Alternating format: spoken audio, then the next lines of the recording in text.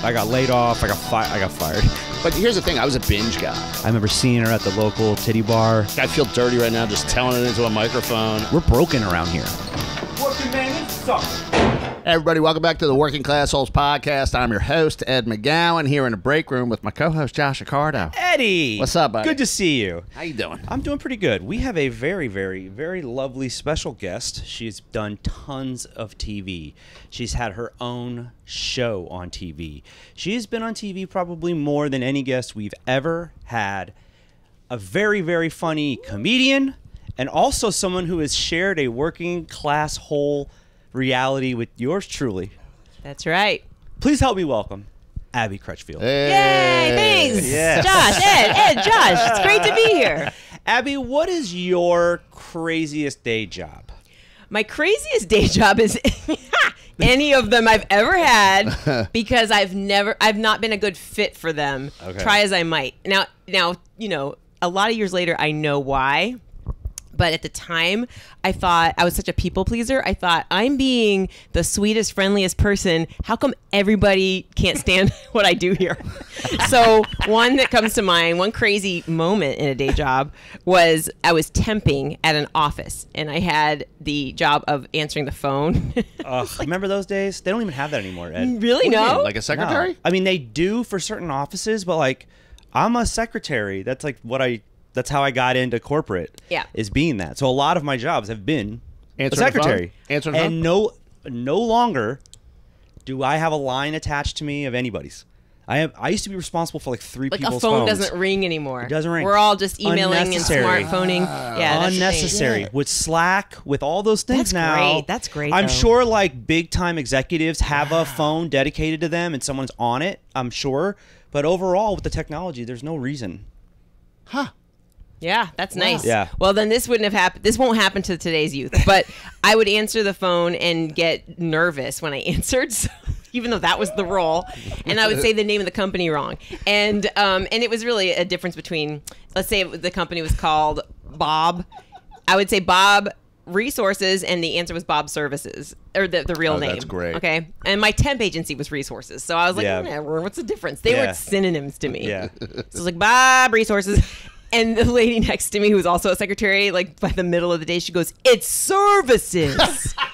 What is wrong with you?" I thought she let it build to a point where she was so upset with Abbi. That's what she had to say after something. lunch. I just love her like doing like her crossword puzzle, right? Waiting for the phone ring and hearing you say resources. Yeah, she was like, Abbi got her whole life ahead of her. And she's all beautiful and bright-eyed. Nope. And this old lady's like, get it right. She was like just a generation above me. She wasn't even that like much of a gap. She was probably 5 years older than me, but she was just like, get it together.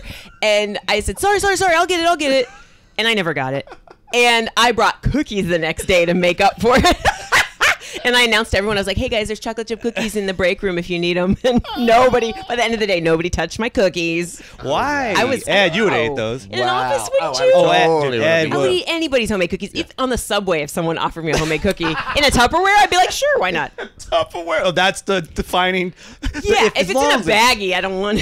So this If it's any kind of Ziploc, no. But it's Tupperware is upper scale. It seals in the freshness. now this is a New York job. This is in New York City. Yeah. It was one of my earliest temp memories, and this is gosh, they- I had stage fright apparently. For them to not eat the cookies, they hated you.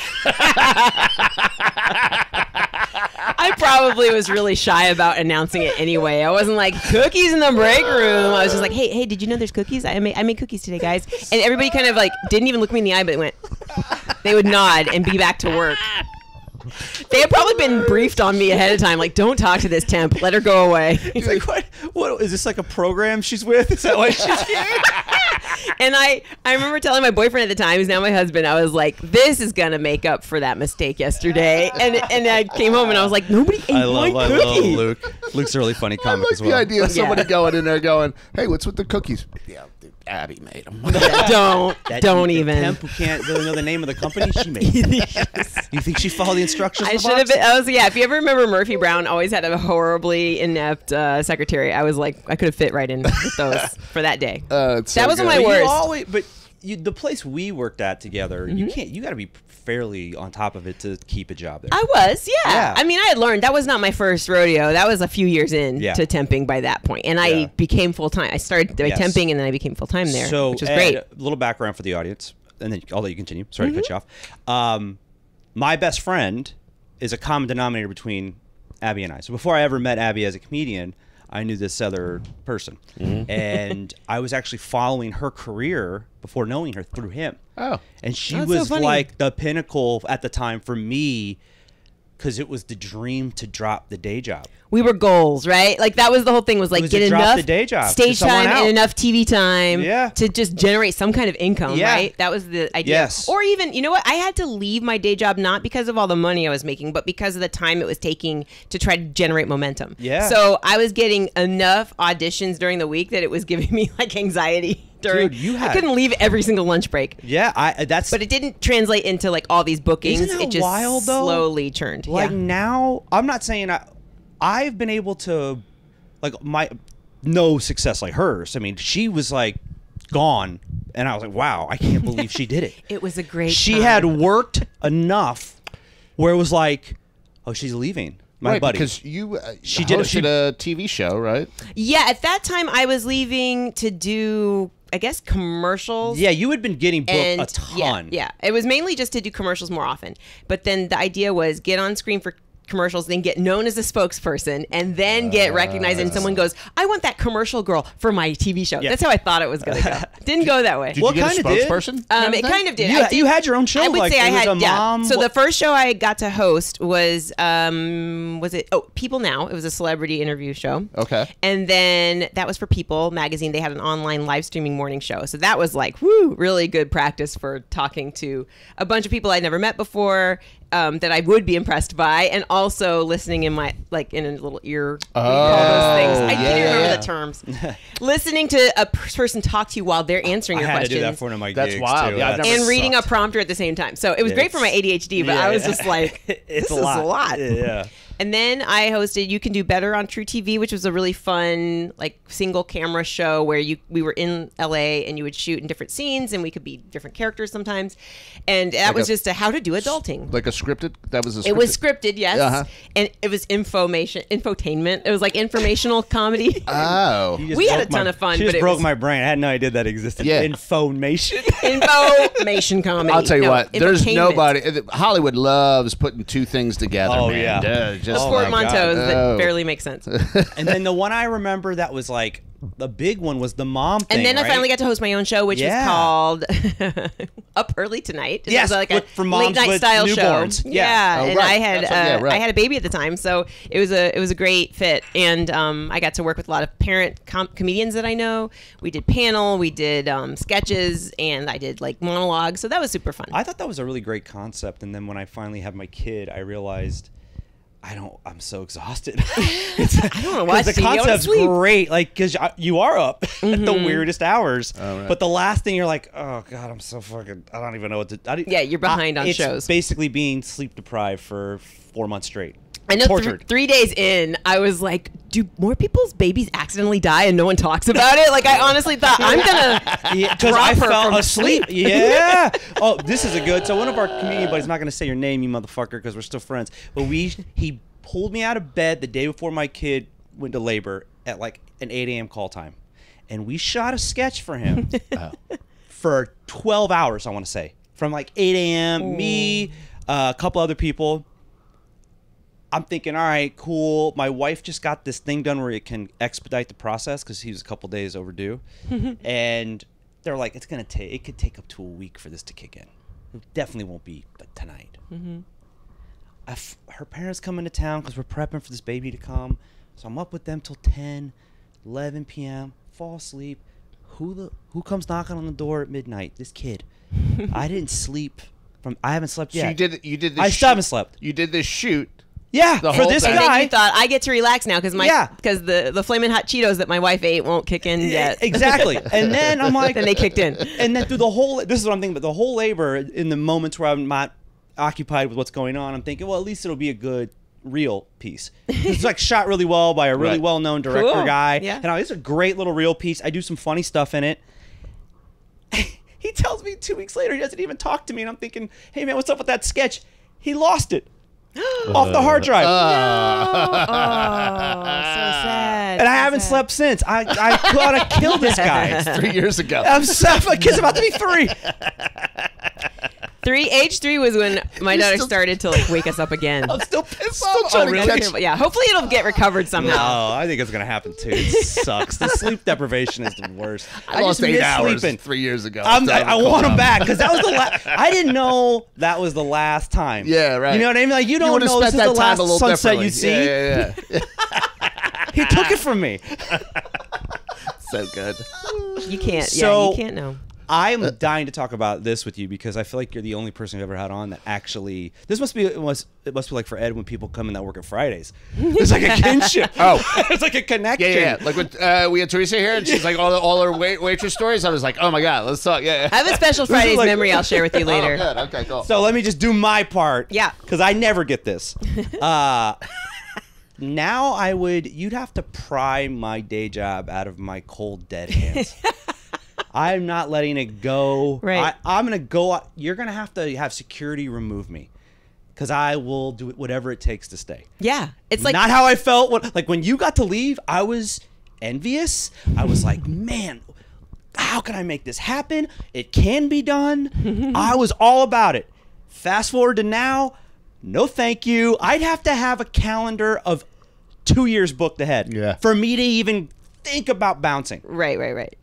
How Priorities change, right? It's nuts. To me, it's like let's make a deal. Or what are you gonna say? the benefits, like Yeah, the health just that security. alone. The- It's health, just health stability. insurance is like so. And flexibility is it's kind of going away because all these businesses now are trying to make everyone come back to the office. Oh, really? But for me, the flexibility is flexing. It is a lot more. Yeah, like that's when we huge. were there together, it was a 5-day-a-week in-office job. If you were, because I don't book anywhere near as much as Abby does, but I have a really good agency, and I used to get sent out before the pandemic probably 3-4 times a week for commercials. Yeah. That's how much they're seeing people. And you would have to figure out a way to, you got a doctor's appointment every day. Lunch You know, line was 'cause- long. Like you have all these excuses, Yeah, and you're because sweating the whole time. You're when just you wanna trying leave not to get caught and get in trouble and keep these two worlds alive. And that was kind of the adrenaline rush. Yeah. And it's like, Heaven forbid they ask you the question, what's more important to you, this job or your actual hopes and dreams? Yeah. And then you'd be like, hopes and dreams. Yeah. Now I have no problems lying anymore when it comes to business. And that wasn't me Yeah, it's in not the beginning. personal. It was like, I'm standing on this dream. Like, no, I'm standing on money. And the shorter I get means the less money I'm having. Well, here's my thing with work now with comedy. I say as little as possible. Shut up. I say Yeah. as Just little as You don't possible. need to talk about And it. I don't want you to have any because I don't know what kind of story I'm gonna have to feed you. You know what I mean? Keep the food in Yeah. my mouth. I It's don't survival know what now. I'm gonna have, how this is gonna, I don't say anything about anything. Right, You know what I right. mean? Yeah. No, it's Cheating, definitely- no. Lying, I'm okay with now. Like, I don't want to cheat, but I'll fucking lie to you if I feel like you need to be lied to. Yeah. You know? They just want to hear what they want to hear. So how do you feel? Well, to me, it was like, let's make a deal. When the first door is like your J job that you know what to expect, or something tentative like possible fame and fortune. And I'm like, no, the day job, please. Like even now, Yeah. I long for stability because I've and 20 years in ish Yeah. to this Yeah. career of windfalls and droughts. I just can't. It's not fun. You're sweet and honest, and I am not sweet, but there's an honesty about me, and I want to openly talk to you about this because I feel like when I do ask this question to some of our other guests, it doesn't miss, but they don't relate to it as much. What I'm about to ask you: Okay. have you seen the truth within the business that we've chosen? What I mean is, like, I always talk to Ed and everybody about how I am really cognizant of what I like about the job stand-up, and it has nothing to do with anything but the part where I'm on stage. And everything associated with the business part has basically kind of crumbled in my eyes due to the era I came in, which is a similar era to Yeah, you, yeah. and what we thought, like, okay, but at the end of the day, if I'm good, these things should come. Yeah. And it wasn't idyllic. It was what it was. Because you're not good yet. You're working so hard to become good. Yeah. You think once I'm finally there, then things will get rolling. I'll have the momentum and I'll have, like the connections. Yeah. And yeah, it's not enough to simply be talented. And how do you feel now about like when you see the business, and because you've been seeing it from like very deep inside, where you're like, wow, the next thing could be the thing, because you were doing it. Do you look at it now where you're like, okay, here's what I definitely know is the truth, and here's what I wish I knew when I was working? Yeah. That I have no control over it, and that little bit of luck that it takes that, could predict whatever's going to happen to you is not luck that you create. I used to think like I make my own luck, or it's just a matter of showing up. You and Billy Zane. It's a numbers game. Yeah. Although Billy Zane is finally getting to play Marlon Brando, which I think is funny because he used to be compared to a young Marlon Brando. Now he happens to look like an old Marlon Brando. Well, once he lost that hair, I mean. That's perfect. Yeah, once we found out those were wigs. Just imagine that year, the year he lost his hair, thinking I'll never get to play Brando now. You know how many heartthrobs are wearing wigs in the 80s and into the late 90s, and no one questioned it? Women still throwing their underwear at him. Ted Danson, that big ass wig. He's been bald since he was 22. Well, whatever he's got now made me forget that he had a wig, because I'm like, it looks so good now. It looks great now. Or it looks real now. Real. Right. Real. Sorry. I don't want to put value judgment on baldness being bad. But Thank you. yeah. And this is our ad from Abby. It was the bald friendly sweet, show. conscious person on Yeah. So I can That's take my one hat real. off? Every single part of hair comes off with it. Just like, how do you do, man? The beard. Wow. Mega bald. Keep going, Abby. Sorry we cut you off. No. That moment's terrible. So I'm not the person to talk to, because I'm in a place right now that's very cynical and very probably still too bitter with regard to the career, whereas like I'm wondering what else can I do if I can't rely on entertainment? Yes. What else should I be doing? And 40s is a thing too. I don't know. I'm not saying you're 40. I'm saying I'm 43. And when you're in your 40s, that drum is a little louder. That like, yo, you could look around and be 50 with a roommate. Yeah, exactly. Or have no health insurance. Or you could be that dude. You have to make those choices.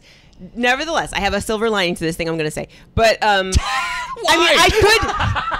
Who cares about these people? I could work at TJ Maxx because I'm already like organizing their shelves for them for free.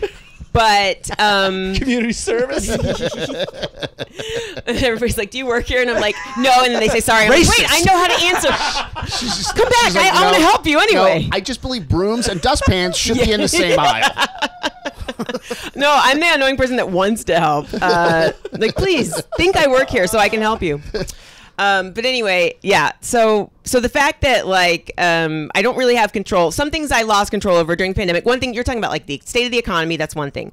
A writer's strike, you don't really have control over, and the jobs that go away then. And then with the pandemic, even celebrities were complaining about missing out on work. So you knew if the game was going to get started again, they are going to be called on first, just to drum up interest in watching programs. So I just felt like I was getting pushed further and further back in the waiting line, because I'm not a known entity. As successful as, I feel like I've been, or I seem to have been to you. I love how I live in your mind. You're a successful person. I mean, I haven't left New York. I always think of it as like, I haven't left New York and I haven't compromised on my integrity, but I have had other jobs in addition to comedy, obviously. And so, and now, like, just after the pandemic and then writer's strike and actor's strike, and like I had representation, but we weren't in touch anymore. Yeah. So essentially, even though they work for you, I felt like they let me go. Yeah. And I was just kind of like, man, what do I have left? And I have people that know me, and I have my, looks like your skill is there. And I'm like, how do you know? What if it was all a big lie? Oh, yeah. I think it's not a, go ahead and finish your thought. I don't want to cut it off. Yeah, so in conclusion. There's a silver lining coming. Well, I don't want to ruin that.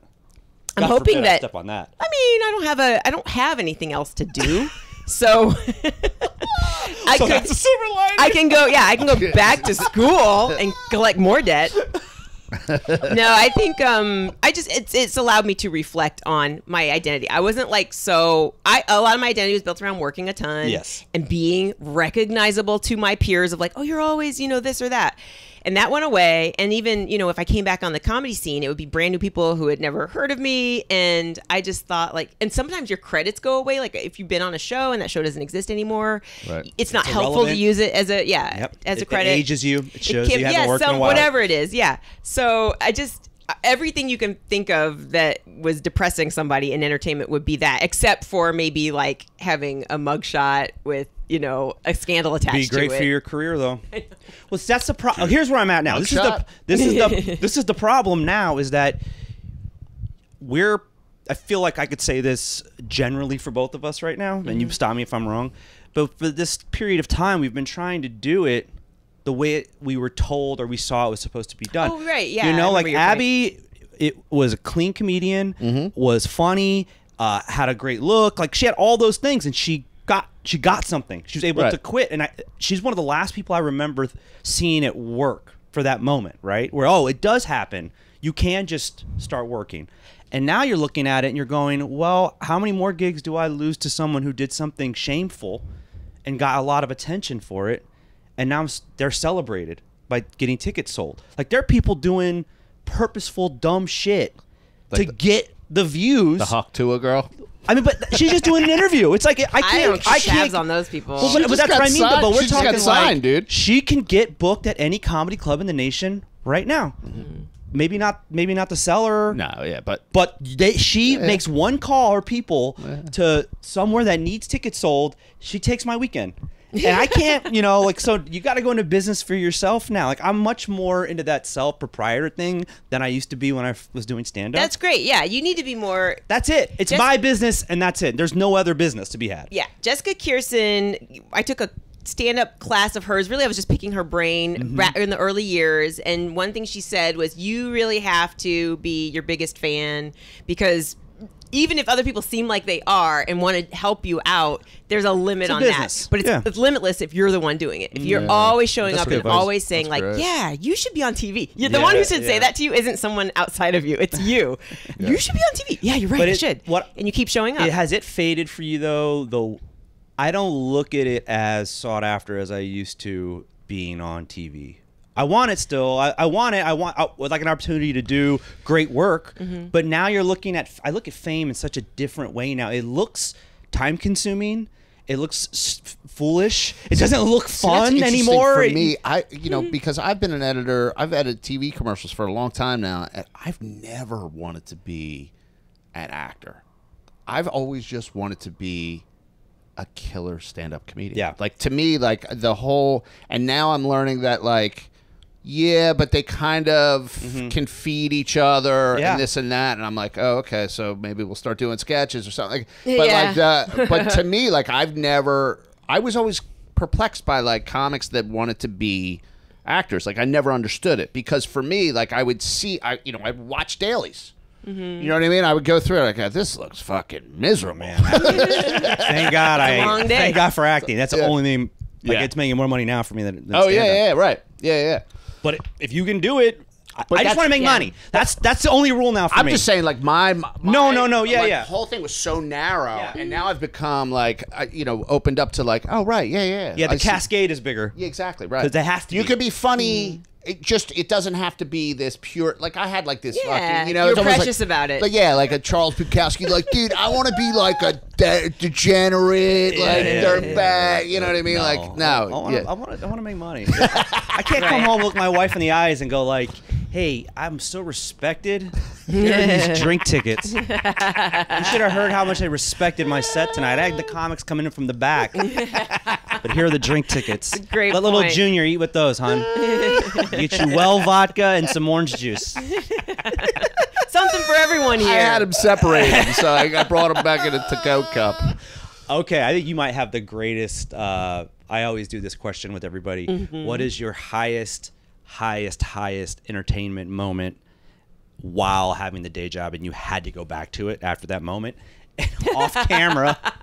I'm gonna let you tell it, but yeah. it's so good. Don't say the company, but it's so good. Go ahead. No, I was auditioning daily during my lunch break. Not daily. I was auditioning during my lunch breaks at our day job. Yeah.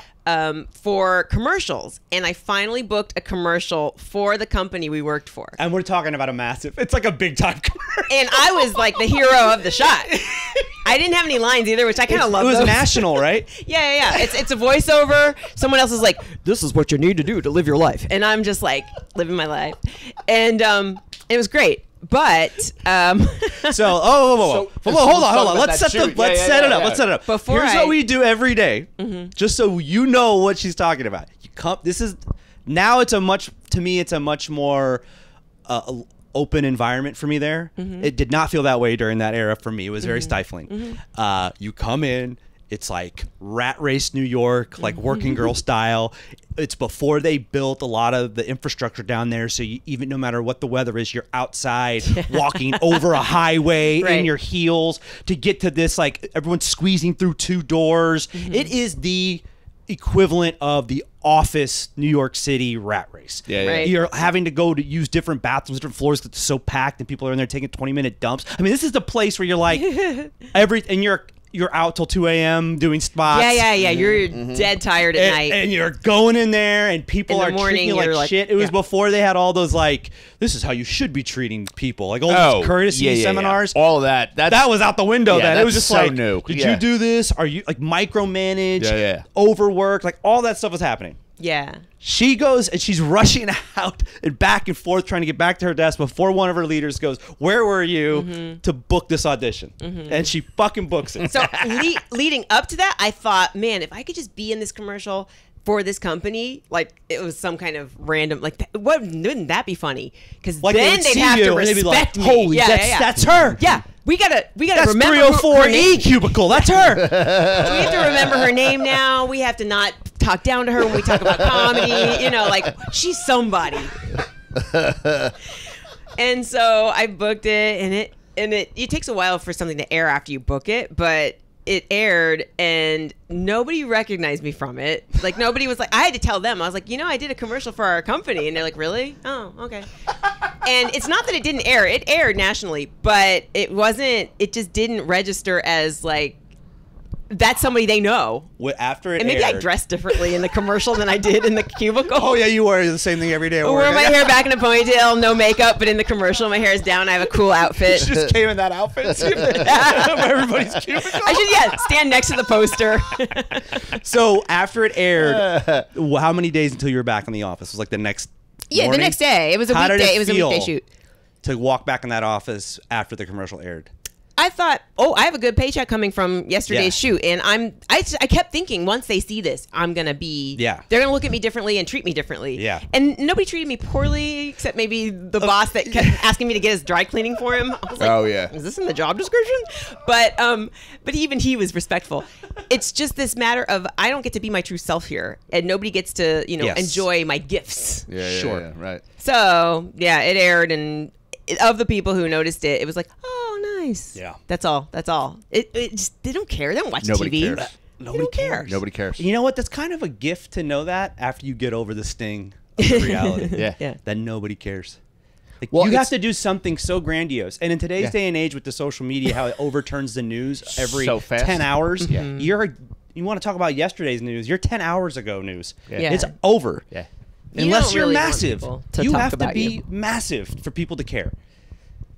And what does that care me? It's an And endless doesn't mean void. anything. It's an endless. And what am I chasing Yeah, here? you're chasing a dream right there. Yeah, right. You have to validate yourself. Yeah. You can't. And that was the silver lining I said of all this. Like the bitterness was inner peace. It's like, Yes. oh yeah, this can't fill me up. The career isn't my identity. I didn't know that until pandemic time. I was like, oh, I have to be someone else now, And you or can't I have to find out who I really control am. any of it but your prep Yeah, and your work ethic.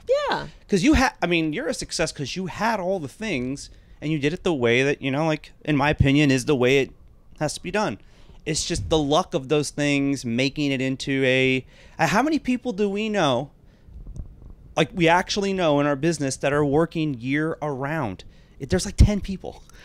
Yeah, and Or then they when guarantee they know they're going to have a full calendar. What I've noticed year. happen for our peers a lot through the decades is I was going to say the decades I've done it, but yeah, pretty much the decades. Like every 5 years, they will just disappear from the scene, and they're in another stratosphere now. Like if they get picked up by the machine. So you're seeing them everywhere, or you're seeing them on TV, or they are only associating with certain people. And if you ever notice like someone's on the same TV show, it turns out they probably have the same management. Same rep. Yep. Yeah. So game show or well, that's what I mean. You got to get into show. like you said into the machine because there's like 5 agencies feeding every show. Yeah, and I'm not mad at them. And there are still ways to get, Alex Edelman did his Broadway show and went from stand-up to off-Broadway to Broadway, and he's a part of, that world now. Yeah. And there's other ways to do it that aren't just, I'm a shiny 20-year-old and I'm too cool for school, and the people too it's cool so for funny school. you bring up That's Alex so Edelman because I meant to text you something. For some reason, it takes Alex Edelman. Oh, wow. Oh, that's right. It's like, hey, my bad, man. As long as it wasn't about Alex. Oh, no. It was something about the podcast. Like, 3 p.m. works. Like, he didn't even get back to me. Hey, He's do you like, have the Zoom charger? You're not in the machine. Get the fuck out of my phone. I mean, congratulations on all your success. P.S. Congrats. 3 p.m. still works. Hey, do you have the SD card? Can't find the SD card. We're out of sour cream. Congrats Can you on pick the some Emmy. up on your way over? Yeah. So anyway, there's and it's not. I don't really feel jealous for anybody that has something that I want because I wouldn't want anyone to be jealous of me. It's more of I think I get sad that like you really don't have control over it, and then I feel what's that word? Convicted or like icky when I realize like, oh yeah, I'm not doing what I need to be doing to be proud of myself. Yeah. It's less about them. It's more about like, what am I think that's what comes down to like there's a lot you sacrifice when you live in that world of other people's opinion. 100%. You sacrifice, and then when you like waken up, once you're awoken to that, I probably didn't use that right, but once you have figured that out, you realize what you've wasted over years. Once you have spending your energy on. Once you had been awoken. And then what had happened? Once you had been future awoken. participle. Irregardless of being Subjunctive. woke. But dude, I was just thinking that today. Like honestly, I just want to do jokes that I like. You know what I mean? That I'm proud of. Like that's really like the material that I want to be doing. Because I was going over like my trying to get that hour down, and I was like, I just want to do the stuff that I want. Like I was like, oh, but the audience is like this. I'm like, who fucking cares? Yeah, I'll find the audience. I have a question for you, Ed. When I did your show, that was my first time meeting you and my first time doing your show, and I was super excited to be there and do it. And then I got deflated, and I'll tell you the moment it happened was I was supposed to transition my camera over from yours, like take yours out, put mine up. Oh right. And just like answering the phone at Control. Oops, I wasn't supposed to say the at Bob Resources. I hope that company does not exist. I don't think they're going to get it from that. At Bob Services. It's Bob Services. I Bob was just about to correct you. I was like, you're like that old lady sitting next to her. Like, I just finished my crossword. And I'm like, God damn it, Abby. You actually have the same services. You're like the male version of the woman she described. So anyway, not that anybody in the audience may have been able to see it, but my confidence got sapped when I couldn't get on stage in the time I was supposed to, because he was like vamping. You were vamping and like helping me get on stage. I forgot about that. I finally got the camera up because I wanted to record my set, and what a set to record. I think I just was like came like a deflated balloon. Like, what do you guys want? Oh yeah, I'm sorry about that. I forgot it wasn't about you at that. all. It was just it was whatever. You can get spooked by anything. Someone can cough. Someone can be wearing a shirt, and you're like, why does he have that kind of shirt on? Does he not get me? And so. Anyway, I don't know what your impression of me was I like. had no idea. You're this neurotic. It's so funny. I know. Yeah, right. So this is what happens. I didn't know he's so much better. I'm kind of. Like it was a rough crowd too. I think. Did you feel like it was? I think it was a rough crowd. I heard a black man with a British accent. I was like, I'm going to call him Bridgerton. It's going to kill. And then my ba ba ba, and then bada bum boom, and then out. And I did that, and he was just like, "What?" And I was like, "Never mind." But I remember. I guess we hadn't talked about swapping out the phones. Did we talk about it? Yeah. You did. You were like, "Hey, you can use my tripod if you want," and I was like, "Sure." And what I should have done is not taken you up on it once I saw, I don't know how to work this thing. That's what you are witnessing now, Oh, ladies just and left gentlemen, it. in the audience, is what Ed and I do on an 8-hour drive. Yeah.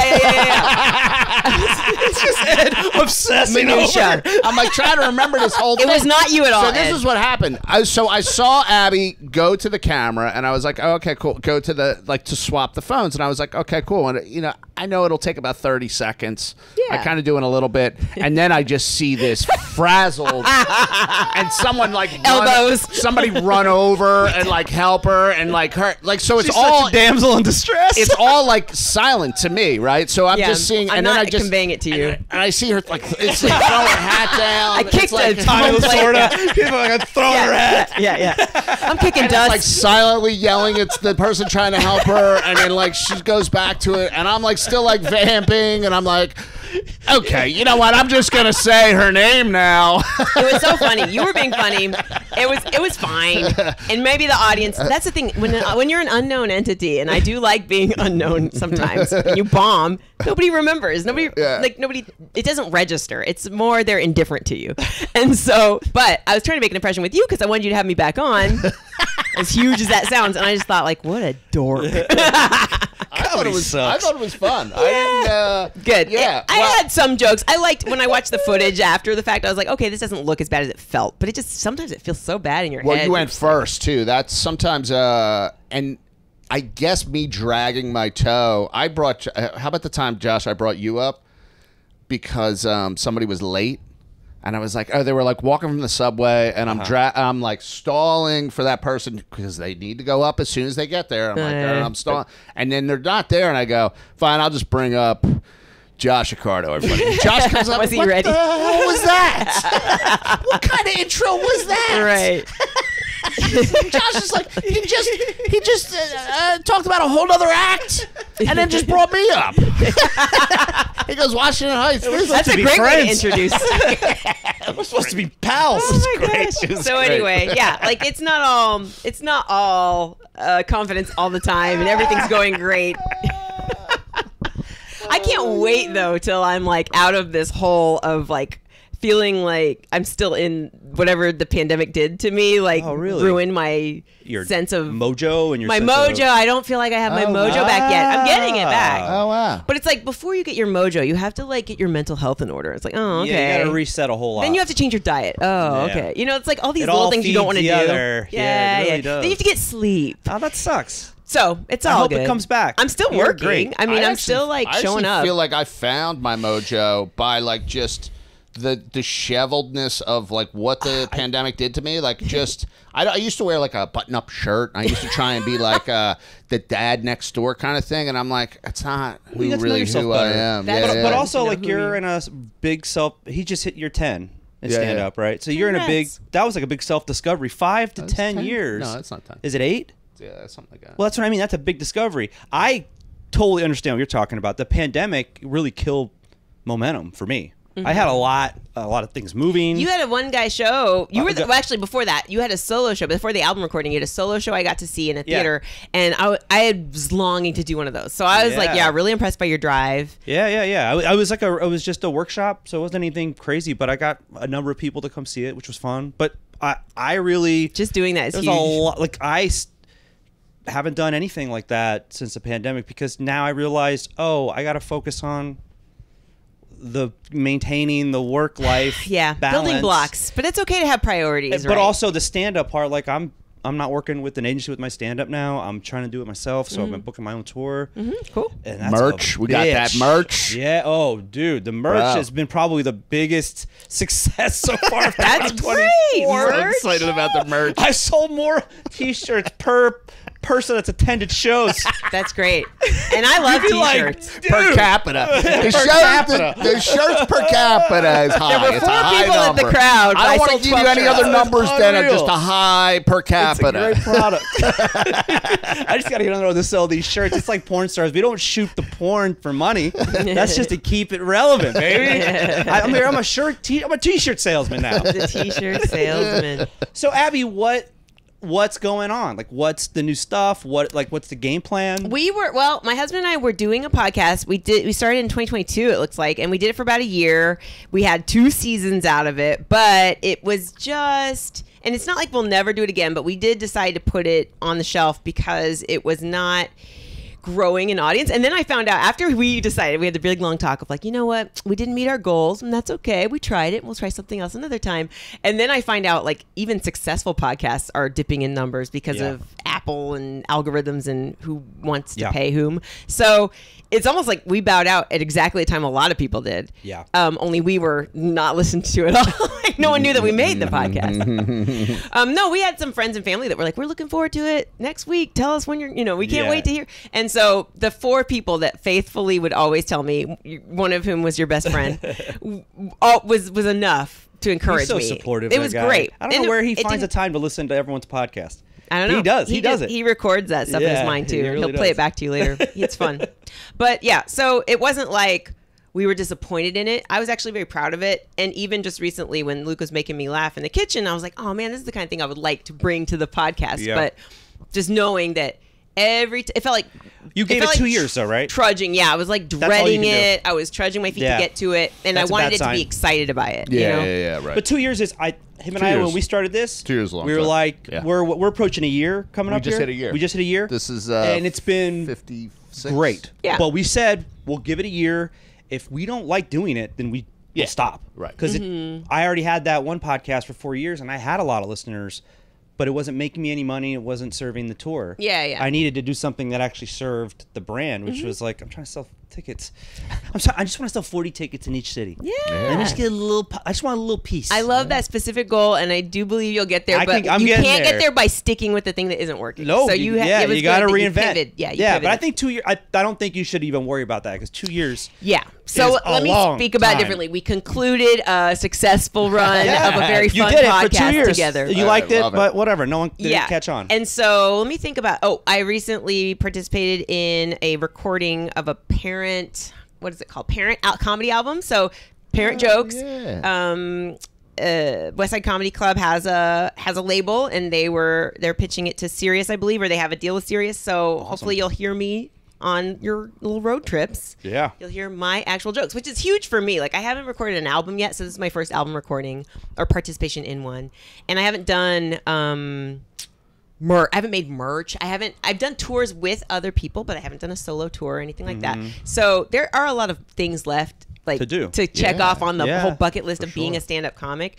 I do work regularly in the city, and I do road gigs with Luke or with friends, when they're in the tri-state area. But since I've been a mom, essentially, I've been gunning for shows that are in New York, that shoot in New York. That's been my hope, is to get on either daytime TV or any one of these streaming popular shows. I'll be Miss Maisel's black friend in the department store. I don't care. But yeah, that would be ideal. Or I would love to do voiceover for video games, podcasts. I've done some podcast work. There's going to be a podcast season 3 of the Novelizers. Andy Richter heads up, and it's just really fun podcast where you take movie scenes and you describe them as if you're reading them in a novel, and then a comedian comes on and reads. So I did one for Dirty Dancing. Michael Ian Black has read it, and hopefully I don't think that season has aired yet, but that's really I was cool. really proud of that. Yeah. So there's a lot of fun random things that I'm doing, but nothing huge yet. Yeah. My daughter always asks me, are you famous? And I was like, to you I am. How big do I gotta be? On TV. Where have you been? How big do I have to be in my own house? I'll show her an old picture on my phone. Wait. I was in a Subway poster once. Here. Look at that. Does that look famous to you? I mean, everything's burnt. I could have met the president 10 years ago or something like that, and my kid would be like, oh, yeah, that guy from 10 years ago you met. What have you done now? I just like the idea of Abby playing that old commercial for this. a daughter. Hey, it's like a 4x3. It's every now and then though. There's kids who I college football highlight reel on for my kid. Susie knows what a 7-step drop is and a fucking cover 2. That thing's going right in the old. I'm gonna pull the VCR out from the closet. Do you know? I just emceed. It's already queued up. The tape is in. The tape is in the deck. That need to feel validated. I just emceed a gala, and the gala was to raise money for a charter school, and the kids were performing, and they heard someone introduce me, and they're like, "You've seen her on TV." And this kid behind the scenes after I've done my stuff as the MC, we're packing up our things to leave, and he goes, "Are you in movies?" And I was like, "No, but I hope to be someday." And I was like, "And you could play the score," because he's a little musician, he's a violinist, and he's like, Yeah. I'm like, we will be working together. You realize that, right? That's how this industry works. Just lie to that stupid I know. kid. I should be like, yeah, I'm in a Will Smith movie. I'm in Bad Boys 4. You ever heard of a little movie called Bad Boys? Get out of here. I'll break your tube. So instead, I was like, no, I've done some TV, and then I named like a network he's heard of. Hulu. I've been on Hulu. You need this kid so badly to go, oh, yeah. Yeah, you ever heard of SpongeBob SquarePants? That's my voice. Yeah. Get out. Meanwhile, this kid's blowing up on TikTok. Yeah, I know. He's playing that's the Devil thing. Comes Down to Georgia. Abby, plug where we can find you. Well, you can always find me on Instagram these days, or on, gosh, where else am I? Oh, on X. Do we give X any time of day? Twitter used to be so. Oh man, X is pretty great. I really don't use social media like I used to right now. No need. You can't. Google my name. Google Abbi Crutchfield. Google What's Curly your handle? Comedy. That may be a start. Curly Comedy. This is what you do at the day job? No, because I wonder everyone hates you. Yeah. Curly Comedy Resources. Well, Google me, then First- back-end it to MySpace, which redirects you to Geo. Don't click on my YouTube because it's all super old. My Pinterest is still kind of active, but it's mostly nail polish. You can follow me at Josh Accardo and go to joshaccardo.com for all tour dates. Follow me on Instagram at Ed McGowan Comedy. Go to edmcgowan.com to see my city dates and our tour dates. Email us. Oh, yeah, email. Email us. Send us an email if you got any kind of stories about working in an office. If you shot a commercial for your job while temping there. You worked at Domino's, you delivered for Domino's respect. and then shot a Domino's. And they weren't commercial. like doing a real driver, like you actually were an actor in the Domino's. Please email us. workingclasscomedians@gmail.com. We'll see you guys again next week. You can listen to us on all major podcast platforms every Wednesday. You can follow us on Instagram at Working Classholes. Also, make sure you watch the full show on YouTube. All you got to do is type in Working Classholes. And please don't forget to rate us 5 stars and tell a friend. Come on.